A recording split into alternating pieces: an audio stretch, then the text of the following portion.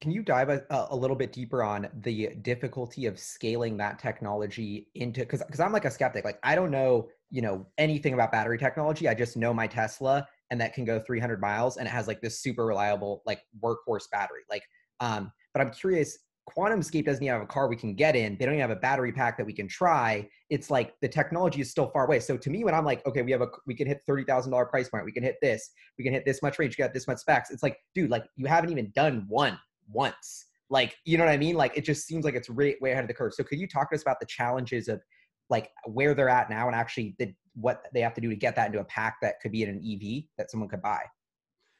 And that's one of the missing pieces. And that's one of the first question that was asked by the audience with that panel discussion was, what are the challenges you see moving to a multi-layer cell?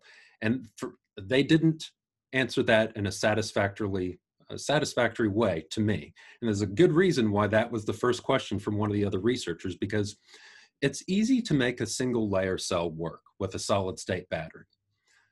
The first question you always have to ask with a solid state battery is how many drops of liquid electrolyte did they add to make this thing work? If they're doing everything that they said they're doing without any liquid electrolyte, then what they've announced the other day is a huge breakthrough, and I agree. But they never clarified whether they're using liquid electrolyte. And the reason why liquid electrolyte is an issue with solid state batteries, especially multi-layer solid state batteries, is because that liquid electrolyte, if it squeezes out around the sides of usually it goes, I think, between the cathode and electrolyte. But if that squeezes out and it starts touching the anode, it'll start corroding the anode. And as far as I know, nobody solved that engineering challenge for the time being. And it feels like if they did, they would have mentioned it maybe, or maybe there was like Yeah. worry about infringing on IP. Cause I know that that's another thing of like other companies like Solid Power, who we're not even talking about, or Toyota, who's saying they could come to market sooner with the solid state battery, are also claiming to have IP on production. So I wonder if it was like, is it a huge red flag? If it was a breakthrough, that's like, yeah, we didn't use the liquid electrolyte. Ta-da! Like, wouldn't they have said it if they did it? Or is it like they would have said it, but there was some IP thing? Those are the only, it's kind of like that doesn't really add up. And then, yeah, go ahead. No, absolutely. You're pushing my buttons here. If I was announcing a breakthrough with solid state, I would make sure to clarify that it's an all solid state battery. And I don't know if they ever even mentioned the words all solid state battery. And those are the key words when it comes to battery research. Is this an almost solid state battery or is it an all solid state battery? Fascinating. And there is, you make a very good point about all the patents, because so many people have been working on solid state technologies for so long, and these companies have filed hundreds of patents. Has QuantumScape actually announced something that dodges all those other patents, which is a difficult feat to achieve? Yeah, and the other big thing I keep thinking about the pouch cell is like, how do you, and this liquid electrolyte, so what's the housing of those cells? It almost feels like we have to have modules.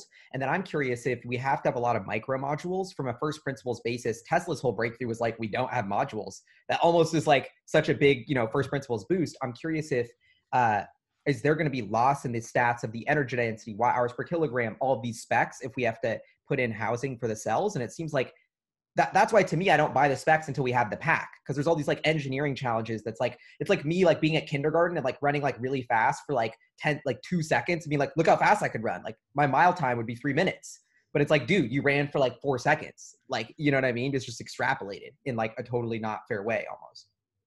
Yeah, they've. My sister's a chemist. She's a factory floor chemist. And one of the things that she said to me the other day is, I wish that the lab chemists had to deal with the dirty equipment that we have to deal with that moves at 10 times, 100 times faster than what they deal with in the lab, because they bring us stuff out of the laboratory and then we have to make it work on the factory floor. And oftentimes what works in the lab does not work on the factory floor. And to your question about modules, it remains to be seen. Typically solid state batteries, because they are safer, you can use less packaging and less safety materials around them. However, one thing that they noted in this presentation is that they still need a pack pressure of about 3 atmospheres.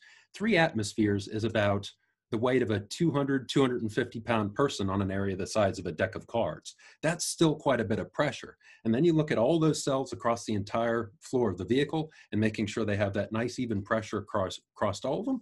That's a whole lot of structure built around that. So does the fact that it's safer make up for the fact that it's going to require potentially extra structure to keep it under pressure? And on top of that, all the battery cell statistics that they showed us were at elevated temperatures, for instance, 30 Celsius and above.